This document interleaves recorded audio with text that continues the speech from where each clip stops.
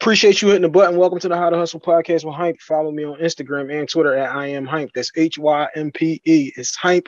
It's not hype. I'm not geeked up. Feeling where I am from. Feeling where I am from. Appreciate you hitting the button. Welcome to the How to Hustle podcast with HYMPE. This is episode 94. You follow me on Instagram and Twitter at I am HYMPE. That's HYMPE. It's HYMPE. It's not hype. I'm not geeked up. Special guest in the building. Don't know how many times he's been on. Reintroduce yourself to the audience. What's going on, good people? It's your boy Smooth from the GFT Radio Network. You know, catch us every Monday at 10 p.m. Also, the Fans Perspective Sports Show every other Sunday at 9 p.m. So, here with my brother HYMPE. I think this is our second go round. I think this might be the third or the fourth. I'm not sure. We'll check the archives and we'll have it down. You know what I'm saying? But shouts out to my man Smooth, GFT fam in the building. Now let's make a classic, another one. All right, you got to hit the rundown every Monday, 2 o'clock, E-Block Radio Network, 2 o'clock, GFT Radio Network, 2 o'clock every Tuesday. Wednesday is 216 The Blend, 12 midnight, 8 a.m., 8 p.m. Thursday, WTNUphilly.com, 12:30. Friday, I Say Podcast Radio Network, 10 a.m. Saturday, THC Media. THC does not have anything to do with weed. For people who keep asking me about that, that's not what the situation is over there. But it's 10 a.m. every Saturday on the THC Media. Now, How to Hustle Live Show. How to Hustle Live Show. This is the third How to Hustle Live Show. Make sure y'all get y'all tickets. The posters is up everywhere. The tickets is out. The QR code is on them. So if you don't get with me directly for me to get you a physical ticket, then you scan the code and you can purchase your tickets off the Eventbrite. If you want a physical ticket, I will hold you down and we will get you a physical. But you have no excuse for why you didn't cop your tickets before the show, after the show, however you'd like to make that situation. Just make sure you are in the building March 12th at the barn, 4901 Catherine Street on the 12th. Doors will be at 6 o'clock. The show will start at 7 o'clock with or without you being there. Make sure you get your tickets, though. Tickets are $15, and we appreciate all donations and all love from anywhere, anybody, you know what I'm saying, who wants to send something International HYMPE's way. Okay, my man Smooth in the building. Shouts out to the Monday shows, the hashtag join the conversation situations, because I plagiarized the hell out of that episode the other night. I had about 12 topics, okay, out of the 20, 25 minutes I was on there. I will be shouting us out every week. When I say, hey, this is one of those plagiarized situations that I had, I always tell people I'm a habitual plagiarist, but I will give you your credit when you have some. Now, I don't remember specifically who came up with this one, but like I said, every Monday, GFT Radio Network, you get on the Twitter, you get on the YouTube, the Instagram, you get on the Facebook, you can join the conversation on any of those places. It catches every Monday at 10 o'clock. We be live on there in the chat and all that love. Now, this one came out of that situation now. Should there be one thing that is a relationship deal breaker? Smooth, talk to me. Yeah, there's definitely one thing that can be a deal breaker. I don't care, especially if it means something to you. You know, we always hear about the 80-20. Mm-hmm. Like you find a person, they got 80% of what you need, but that 20% is glaring, flashing lights because you're not getting exactly. Then you get the 20-80, but they giving you that 20 that you never was getting copy. Yeah. Exactly. So with me, and I mentioned this on the show, money management is important to me. Like money management is something that's real important to me. I can't be with somebody who is just real laissez-faire with their finances. You know, it ain't about how much money you make. You feel me? I've been with people who made good money, but they was horrible with their finances. You feel me? Because that'll put you in a hole. And coming from somebody who lost everything before twice, you know what I mean? And got back on my feet and prospering at the moment. Like I just can't. That's not a situation I can put myself in. I can't attach myself to a woman who doesn't who have money issues. And when I mean money, like I said, money issues isn't about making money. It's about how you use and deal with your money, how you handle your money. You feel me? That's habits. What are you prioritizing? What are your spending habits? You can have, just because you got $300 in the bank don't mean that you can spend $250. You know what I'm saying? This is the type of thing that you're talking about. Absolutely. And if somebody was to tell me, I don't know your opinion on it, but like one thing couldn't be a deal breaker, I just can't fathom why not, because it all depends on what that one thing is. Like I said, you never really know someone. You never really know someone until you live with them. Until you live with them, yeah. You feel me? So everything could be beautiful, in the courting stages, in the early relationship stage. But once you move in and you see how they live, how they function when you're not around in the dark, then it's like, okay, now you got to start piecing things together. If it's not conducive to how you live, then like, nah. Like I can see something. Another one that I think too, that people never think, if you get in a car with somebody and they driving, you find out a lot about the person then. Because is you short-tempered? Is you trying to jump in front of everybody? Is you weaving in and out of traffic? Is you too focused on the music? Is the music on a stack? Like all of that type of stuff tells you like a lot of little things about the person, and you be like, yo, you want to slow down? You want to stop pulling up on the bus?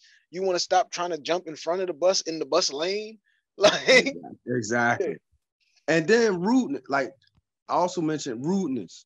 Like I don't like a person who looks down on people, because that's not that. Nah, I mean, like that rubs me the wrong way. Don't, like, we at a restaurant and you treating a waiter terrible just because they're a waiter, not because of poor service, but just because their position. You feel me? Like I like the saying, I forget who said it, but you treat the CEO just like you treat the janitor, with the same respect. You feel me? As far as as a human being, you feel me? You show them the same respect. It's and if you can't do that, because I've been on dates, I've been with women who look down on certain people because of their situation. You feel me? And like that because them tables turn. Them tables turn, and they could turn quick. So don't be looking down on somebody when you could be in that same position tomorrow. So like that always rubbed me the wrong way. So that's that's a huge deal breaker for me. That's a huge deal breaker for me. All right, now for me, my thing was, this was what I said on the show, was it always came down to who gonna be at the table doing their homework with my daughter. And absolutely, for me, that's a lot of your personality traits. It's how you carry yourself. What type of person is you? Are you the type of person who, if I'm not there, I'm comfortable with you speaking for me? And that is definitely a deal breaker, because everybody can't be at that table doing that long division, doing that science project. Everybody doesn't have that mental capacity, that patience, the nurturing, and all of those things that go with it. So I think one thing could definitely be a relationship deal breaker for any of us, because it's like you were saying, it's all about what's important to you. If this thing is giving you back to the 80-20 situation, but this is 60% of what I like, you know what I'm saying? No, I can't get over the fact that you're doing this. If you smoke Newports, I can't get over that either. I said that one too. No Newports. Only smoke I want to see coming out of your mouth is if it's hawking outside. All right, like, and like if I can't deal with no Newport breath, no Newport kisses. Like, what are you doing? And I can't deal with a drunk neither. Like, yeah, I don't like drunk women. I don't like bad decision making. Now, if we're in a situation where this is a party, let's have some fun. Because we're having fun doesn't mean that we got to make bad decisions, though. Exactly. At this stage of age in your life, what is the limits and where should you go and where should you not go? I was working at one job and the young boss, like, he looked a little beat up. I said, yo, you good? He said, nah, my birthday was yesterday. I took 21 shots. That sounds like a horrible decision. Yeah. Like, that's the type of shit you do though when you're 21. You're not 21. You shouldn't be taking 45 shots because it's your birthday. No. Exactly. And once you hit 37, you shouldn't be doing that type of shit. All right. We need to recognize those type of things. I had a conversation with a friend of mine, a female friend of mine, the other day, and it was along these lines. And one of the things that I should have mentioned this too was indecisiveness. You made me remember when you were saying you want somebody to be able to sit at the table and help your daughter with homework. I can't stand indecisiveness. I need a woman. You know, they say a man's supposed to lead, right? And I fully, wholeheartedly believe that. But I need my woman to be a leader as well. You understand? Because if something happens to me and we got a family, I need to know that she can hold it down and make, like you said, the proper in those situations where you're not there, you're not always Exactly. going to be able to be there. And my man told me this about like his aunt. They had one of them old school relationships where his uncle took care of everything. His uncle ends up passing. His aunt don't even know how to pay the damn electric bill. Yeah. So like, you can't be like I don't need like a super dependent, but yeah, you got to have some type of leadership qualities because I'm not always going to be able to be here. And now I want to take it here. The person who's listening to this and says, all right, well, if the person has all the qualities that you're looking for and they don't have this one specific thing, even though it might be a big thing to you, or if they're willing to work on it, is that a thing that you can go with? Like, she don't know how to manage the money, but she's open and honest about the fact that she don't know how to manage the money. She's acknowledging it. Because, some people will fight you tooth and nail about, like, I don't need no help with this. Like, yeah, but you don't got no money and, like, 6 bills is due. What do you mean you don't need no help? Like, exactly. What about that situation? I'm fair. You feel me? I'm fair. So if I can tell she's honest and genuine about making an effort to improve whatever the issue may be, then I'll give her a chance. But once, if it's not a unlimited time, like I need to see those changes almost immediately, and consistently. You can't just change for 2 to 3 months and then you right back to where we started from in the beginning. You feel me? Like, we're not doing that. You feel me? I'll be out the door before you can say bye. I'm gone already. That's exactly where I was going to go. Consistency. If you say I'm going to lose 20 pounds, I'm not expecting you to lose that this week, but I'm expecting you to be eating better and hitting the gym. So even if I don't even really want to put a timetable on it, because you'll kind of it's one of those things where it'll kind of happen naturally if it's going to happen. Because it's like, you'll see that, all right, she's not buying lunch 5 days a week. You know what I'm saying? You cut it down to 3. So you working on the situation. This was another thing, a topic I did maybe 2-3 weeks ago, was why don't people work on themselves in the relationship? We need to both be honest about what our shortcomings are if we're in a relationship trying to grow and build our situation. I got to be able to say, yo, look, I'm not good with the money, so you manage the money. I got to be able to say, I'm not good with the homework, so you help the kids with the homework. That doesn't absolve you from doing it, but it lets the other person know, like, look, I'm open. I'm willing to be honest with you about what the situation is. And 90% of the time, most of us just don't want to accept the circumstances of what we have. And we're looking to make that other person this perfect situation, this perfect thing that they are not. So you come into this situation already defeating yourself because you be like, well, she didn't hit all the check marks, but like some check marks are bigger than others is what this whole conversation really is. You know what I'm saying? Some things are like, we can work on that. And some things is just like, oh no, we can't work on that. You're a thief. There's nothing to work on. Like, you know what I'm saying? I don't want to hear about your reform thief. I'm cool. Like, and like the rudeness, back to the rudeness thing, like that's a character flaw. You feel me? Like, that's a real character flaw. So, but like, I remember this too. Like I said, that goes back to like if you driving with somebody, you'll catch all of that because you gotta be having so many different people. You're gonna catch so many different things on the E-way with somebody driving down the street that you're gonna see all of those type of things. Exactly. Don't that might be one that I'm not willing to compromise on. I gotta be honest. The rudeness, the the looking down on people. Because I'm gonna immediately look at you a certain way. You understand? Like, it ain't like that shit gonna be instant. You gonna feel that vibe coming off you. Here go another thing that you always throw at the person who says, well, I always say what I feel, or I always gotta speak my mind.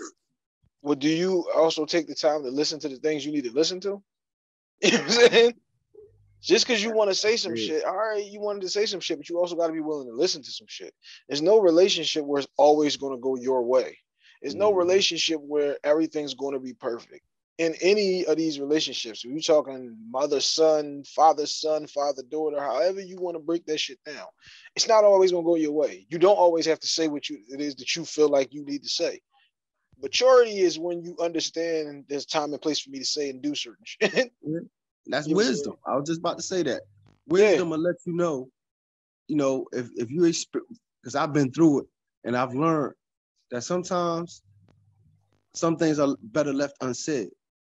I don't have to speak on everything. I don't have to have an issue with everything. I learned that being a dad. You feel me? To my daughter. Like sometimes, just let her be. You feel me? She ain't hurting nobody. She not hurting herself. Let her enjoy the moment, even if she may be a little bit too loud. One thing, I remember Cat Williams, he had a skit when he was like, how can I get mad at my kids when all they doing is having fun, enjoying life? He's like, I'm supposed to stop them from having fun and enjoying themselves? I thought you was going to hit the joint. Why are you hollering? The DMX joint. But I apply that to everything. You feel me? Sometimes I don't, just bite your tongue, compromise. You feel me? Because that's what a relationship come down to. At the end of the day, is a little bit of compromise. You're not supposed to just forget your morals, forget your foundation, what you stand on. But in order for things to work, you got to be able to communicate first and compromise a little bit. You understand? I'm willing to compromise, but some things are just a deal breaker from the door. And like I said earlier, people are real good at hiding who they are, who they truly are. Those representatives, boy. Some people can hold that representative up for 15 years. Word up. Word up, bro. Word up. And that's how we come across that with our friendships, people we grew up with, who we thought was a solid individual. You know what I mean? Then when that pressure was applied, they, folded like tissue paper. Like tissue paper, bro. You know what I mean? It's like, damn. So relationships with the opposite sex is the same way. You feel me? Like you could think everything is on the up and up, and then one day that truth will be revealed. You feel me? Because she can't hide it forever. She can't hide it forever. But that's the, oh man, that'll hurt me worse if I gotta find out something years down the line about, because I'm too old.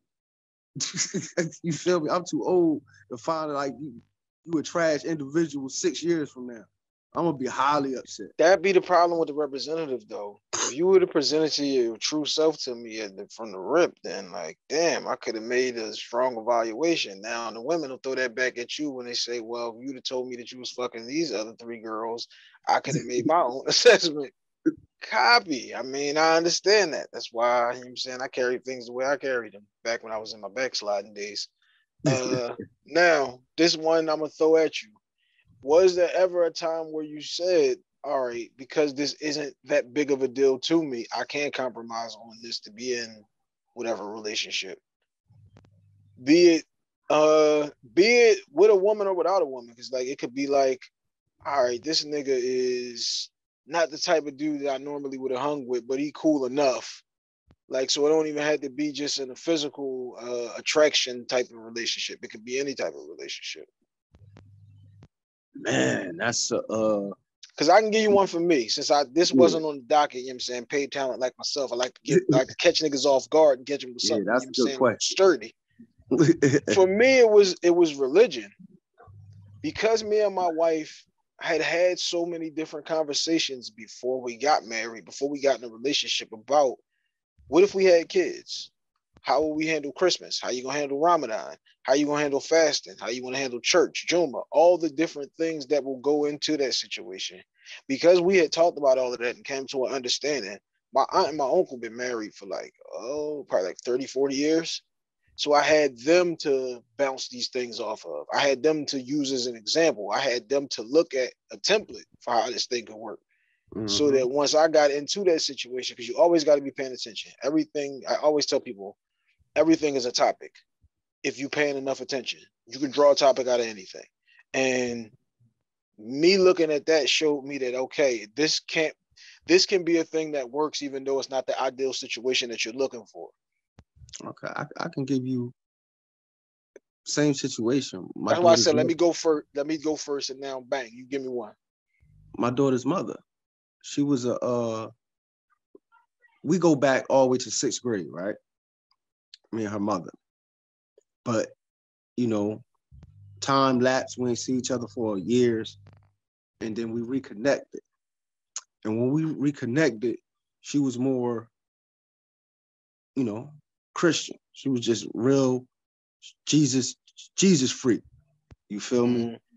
And you know, me and Islam, like a Jesus freak. It ain't just that she was just like a Christian. She was a Jesus freak. You understand? Like everything just referred back to that.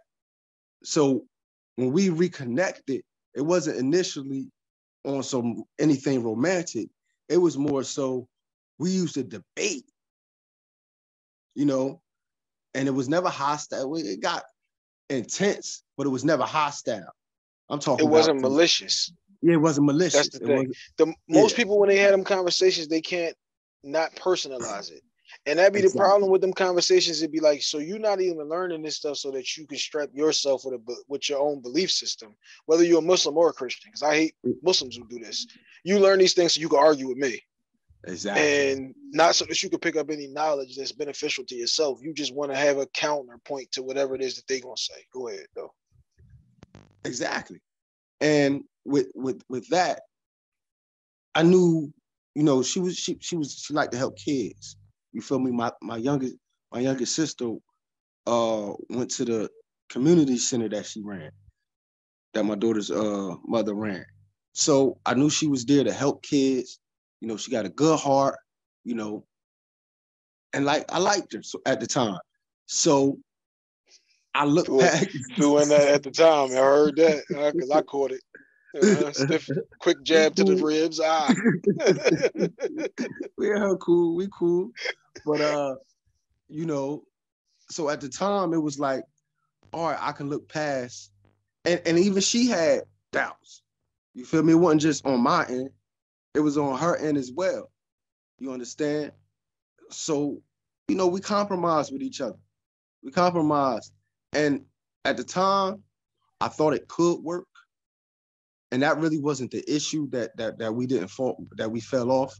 It was more so you seen how somebody act when they were under pressure. That's what I seen, how she reacted when we was under pressure, and I couldn't deal with that.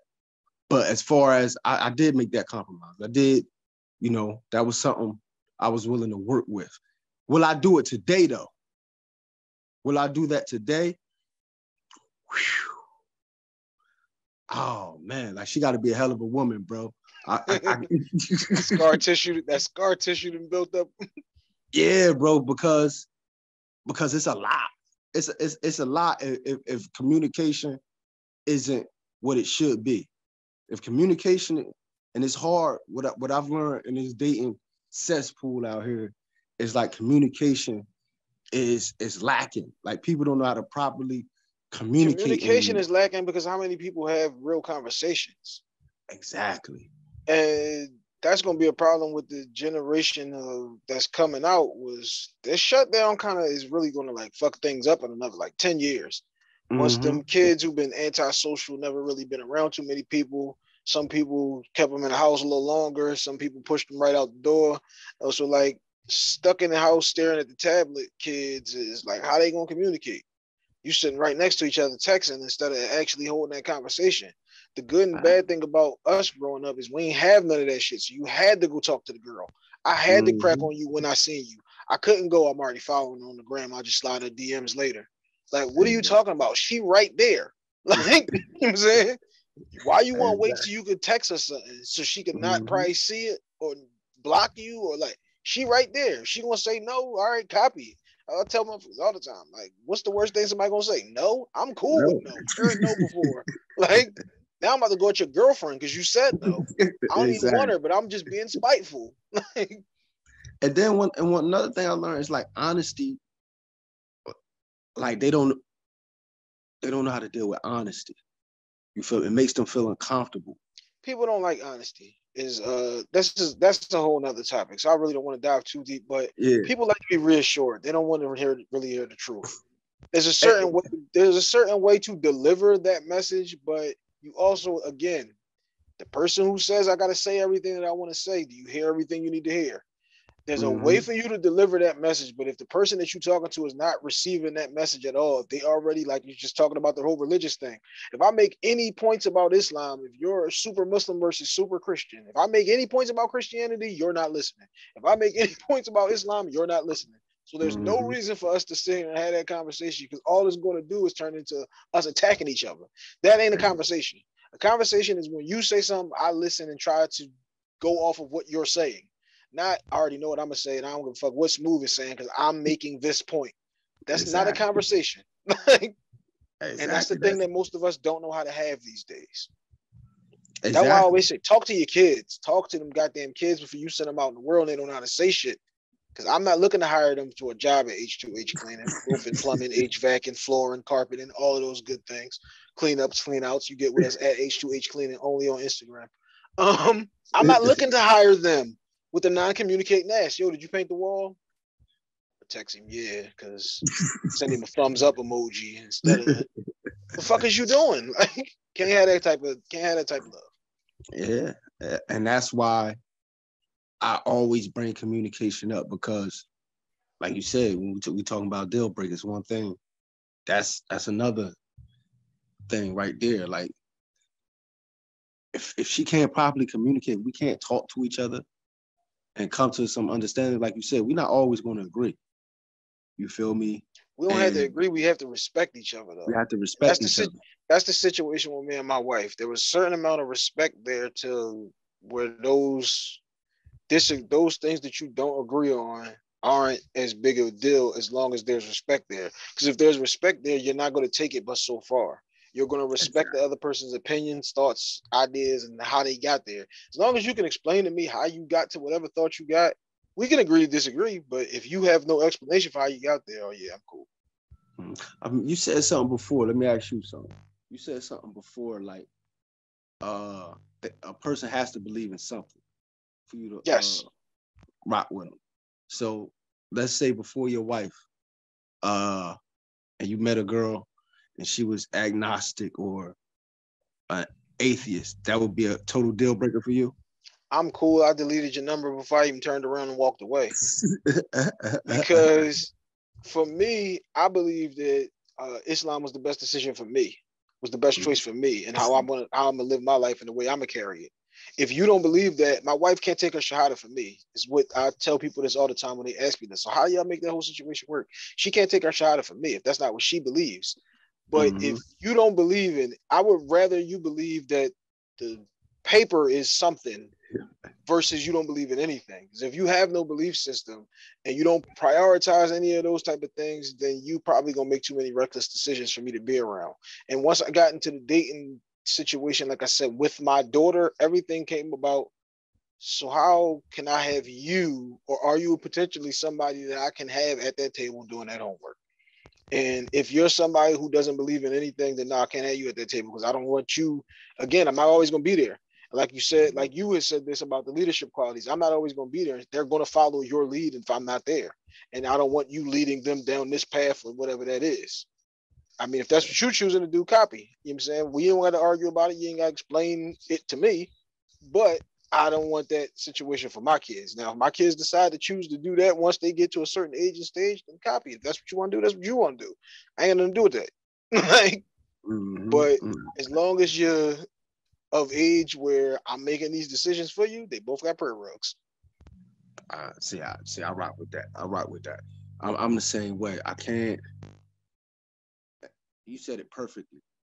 If you don't have some type of belief system, I can't see how you, every person that I know, they ain't got to be into religion or that, but they still believe in something. Something still, you know, before keeps they make grounded. It gives you a moral compass type of thing. Yeah, exactly. That's the word. Because you're going to be too reckless if you don't. Yeah, exactly. And as you just said, if something happened to me, I have to trust that you will lead my daughter correctly. You feel me? And that's big for me. That's big for me. You know, I like, so atheist, it's like, like, nah, that's a complete deal breaker. And an agnostic, complete deal breaker for me. And if you are atheist, or how do you say it? Agnostic? Yeah. If you are one of, is someone who don't know what, you know, I mean, they unsure. You feel me? If you are fall under one of those umbrellas and you are listening to this episode, one, we appreciate you hitting the button. Two, if that's the decision that you made, I'm not personally attacking that decision that you made. What I'm just telling you is you couldn't have ended up at the table doing homework with my daughter. That's all it is. That's all it is. Yeah, it's, you know, it ain't personal. Now, before we close this one out, I noticed in the rundown, pay attention to everything. You did not mention At a King's Truth, your blog. You did not mention that. So talk a little bit to us about the blog before we close this situation down smooth. Well, the blog started off with me just writing poetry. I love poetry. I love spoken word. That's, to be honest with you, it saved my life. So, because it gave me something to get my feelings out, to get those weird. A way for you to express yourself. Exactly. So I decided to start a blog. I was influenced by our co-host and leader, Sonny from the GFT Radio, back in 2011. She had her blog, and she told me I should start one. So I started that. And on there now, you can catch my poetry. I got interviews I used to interview a lot of local people, a lot of different podcasters, bloggers, people who are doing positive things in the community. You can check those, politicians. You can check those out on there as well. Sports, you know, so everything's on there. I'm trying to revamp it to update it to currently. And I got more poetry because I've been writing a lot. I just haven't been posting. So I'm gonna start posting my poetry more on there, and hopefully get back to the interview, because that's something I enjoyed doing. Interviewing people who strictly do positive things for the community. That's big for me, because it's too much negative. We shine so much light on the negative that happens in our community. We don't never celebrate those who are doing positive. So that's one of the things on my blog I was proud about, that you know, I got to interview people that were doing positive things. That's two things. One, definitely shout out to Sonny. You can have sex with Sonny every other Friday. You know what I'm saying? Twice a month, you can have sex with Sonny. DMs are wide open, y'all. Slide. But More Than a Dad, shout out to More Than a Dad podcast. They was on 2 weeks ago, and that's their whole thing about putting a positive light on dads who are doing good shit in the community or with their kids and all of that type of shit. That's why I fuck with them. It's because they're shining a light on that situation that nobody shines a light on. Before we wrap this episode up, though, this is a thing that I'm throwing at everybody now when we close the show out. When you hear my name, somebody say, yo, you know the boy HYMPE, what is it that you think of? Ambition. Ambitious and ambition. Bro get to it. You feel me? It's crazy that one of the first business I ever started was called Legal Hustle. You know, throw a party. So when I hear you with your how to hustle, I get the utmost respect, because it's all custom hustle on, if you watch. You feel me? and it's all legal. You feel me? And positive. And another thing that comes to mind is intelligent. Through all our conversations over this period of time that I've gotten to know you, you feel me? I respect intelligence.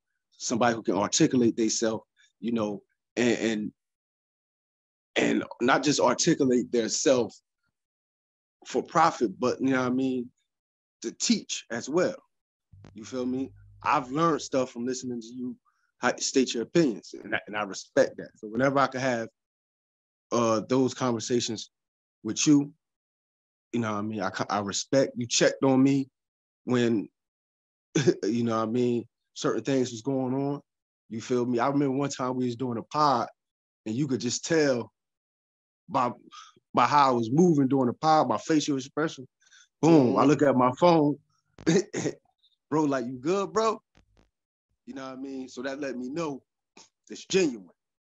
I respect it. You know what I mean? So when I think of HYMPE, I think of somebody that's ambitious, that's intelligent, that's respectful, and that's genuine.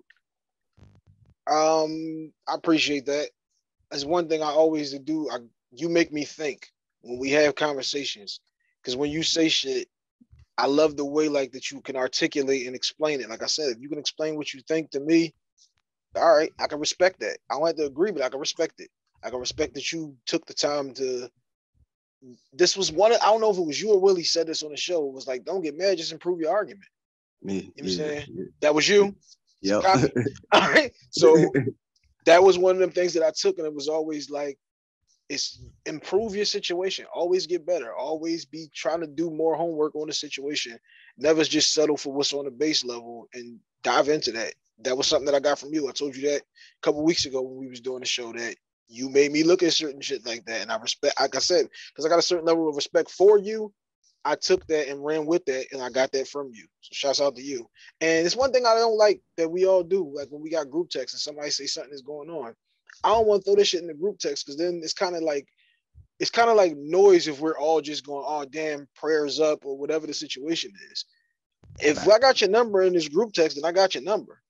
And I don't have to hit you right now because everybody else is doing it. I want to hit you when it ain't the whirlwind of everybody.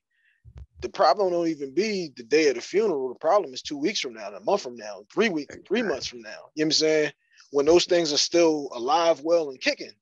And like you said, that week when we was doing the show, yeah, I can tell something's up. You know what I'm saying? Because I know I pay attention to everything. Everybody has a certain way that they interact and they are on these different shows. And if I see something, I'm gonna say something. And if you tell me, nah, I'm cool, that just means you don't want to talk about it right now. Copy. We can check on this in 3 days because it's still going to be there. But I appreciate you coming on. I had to tap in my man on the last minute joint. My man told me, no doubt, give me an extra 15 minutes and we can make that happen. So appreciate you coming on, bro. That's episode 94. Get your tickets to the How to Hustle live show. How to Hustle live show. Hit the link in my bio. Absolutely. I'm going to be there this year. Shouts out to my man. Appreciate you hitting the button. Welcome to the How to Hustle podcast with HYMPE. Follow me on Instagram and Twitter at I am HYMPE. That's HYMPE. It's HYMPE. It's not hype. I'm not geeked up.